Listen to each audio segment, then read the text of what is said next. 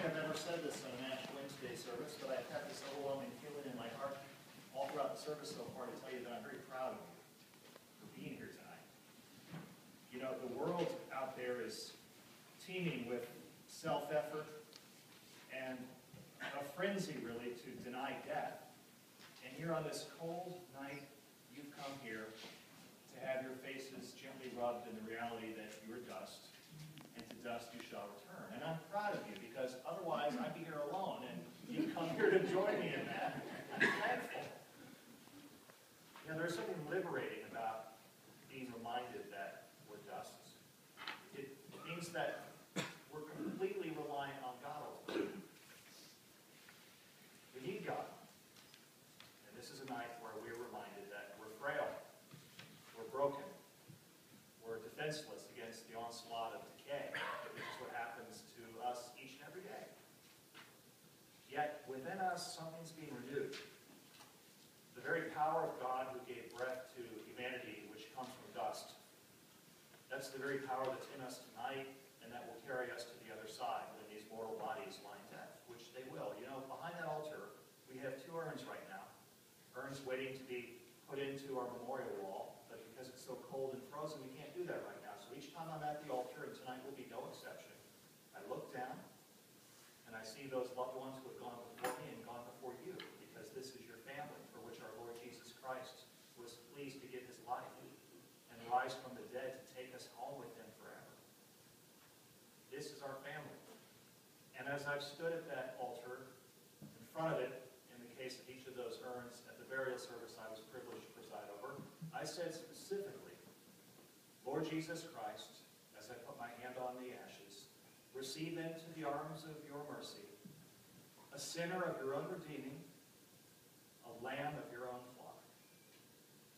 And that's what we all are. We're all part of the same flock, and we have a chief shepherd, Jesus Christ, who is the one who gives us this breath of life we call the Holy Spirit. He is the one who has gone before us to prepare a place.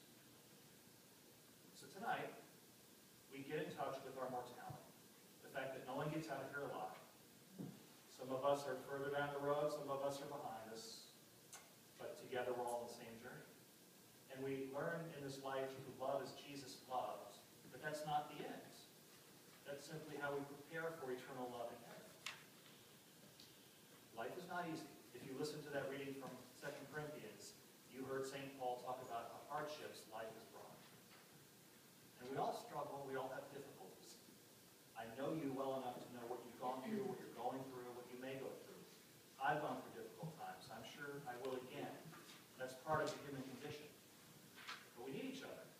And so tonight, yes, we remind ourselves that we're mortal, that we need God, and we need each other. Because this life was not meant to be got through alone. It's a sad thing when people are lonely, and you don't need to be.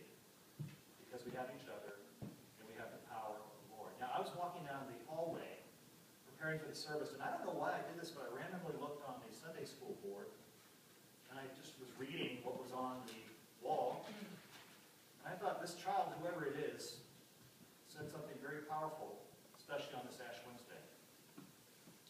Jesus to me is the creature that is crossed off, creator of this earth.